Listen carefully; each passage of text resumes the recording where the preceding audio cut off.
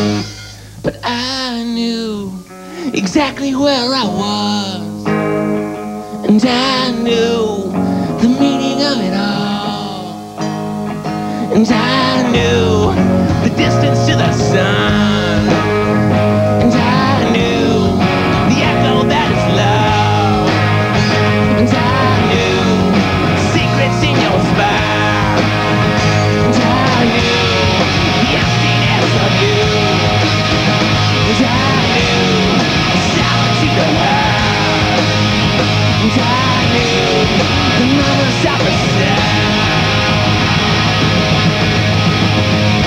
Now the world is drawn to your hand. Now the world is etched upon your heart. Now the world so hard to understand. It's the world you can't deny.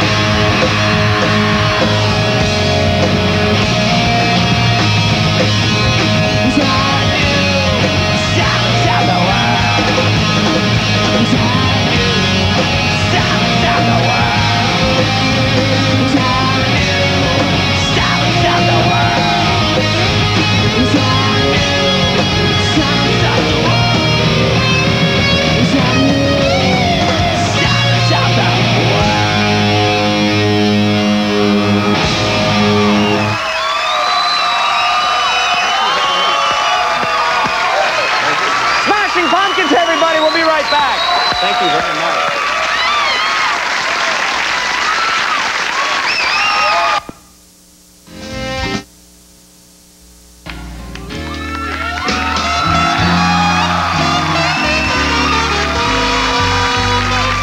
Everybody, we're back, and first of all, I want to thank the Smashing Pumpkins. That was amazing. Thank you very much for coming here and doing that.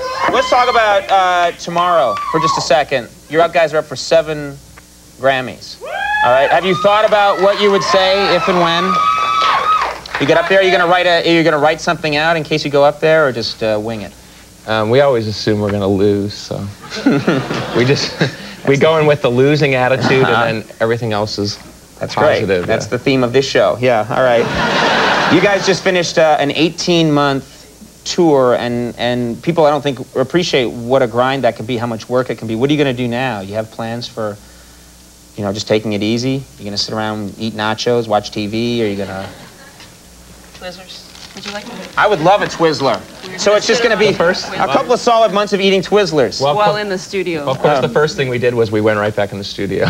Oh, really? Went back to work, yeah. Uh-huh. But is that actually therapeutic and, like, relaxing compared to touring, or is it neurotic and insane when you get in the studio? It's its own kind of pathology, you know. Right, okay.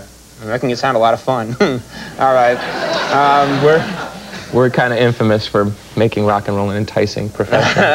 Well, we can't thank you guys enough for coming here, and you made this a terrific show for us. Thank you. But I don't want to cut you off, but like, I met Andy before, and he didn't even remember meeting me. Really? Yeah.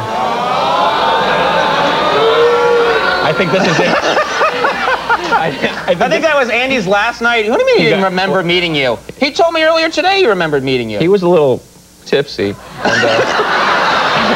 that's how Andy relaxes before the show. You know, he had that look, you know, when you loosen the tie. He was at one of the Saturday Night Live parties, and he was like, hey, you know, one of those. So.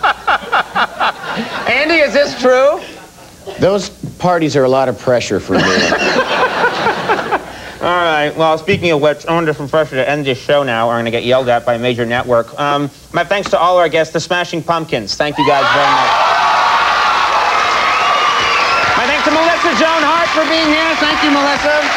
Our thanks to John Ritter, 70s icon, and of course, Andy Richter, the Max Weinberg 7. Good night, everybody. We'll see you.